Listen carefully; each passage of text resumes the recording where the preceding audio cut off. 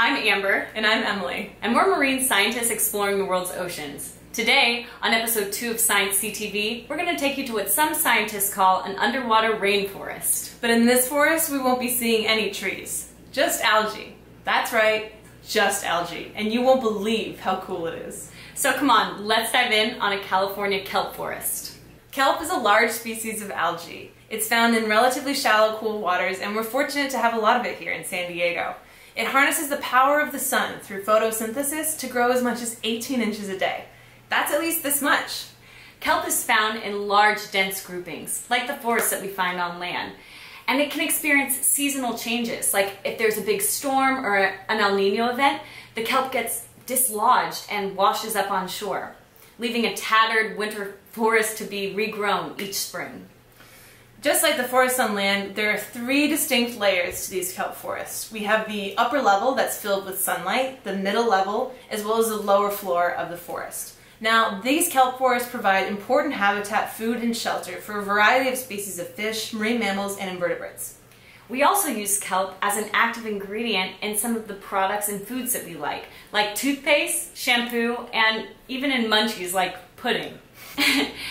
And now we'd like to introduce you to a few of our favorite kelp forest species. First up, we have the gregarious Garibaldi. Now, the Garibaldi is California's state fish. You can tell it apart from other species because of its bright orange color and round disc-like body, resembling a giant goldfish.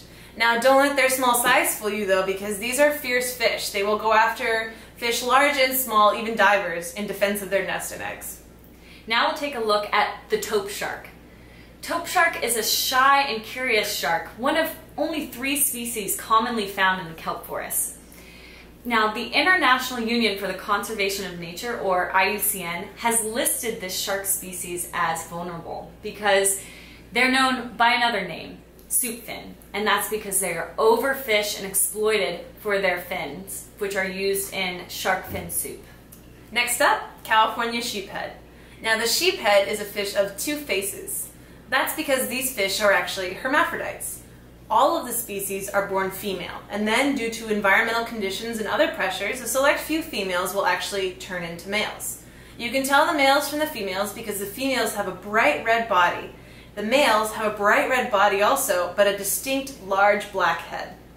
And lastly, we'll look at the California sea lion. These sea lions are the clowns of the kelp forest. They're playful, loud, and aren't afraid to blow bubbles in your face. But how do you tell a sea lion from a seal? Well, sea lions have ear flaps and a much larger body. They also have flexibility in their flippers, which allows them the mobility to come up on land. If you like our channel, make sure you check out our homepage and seek out the links in the upper right-hand corner. We're on Facebook, Instagram, and have our own website there. If you want the latest scoop on what's going on in our oceans, make sure to give us a follow. We'll see you there.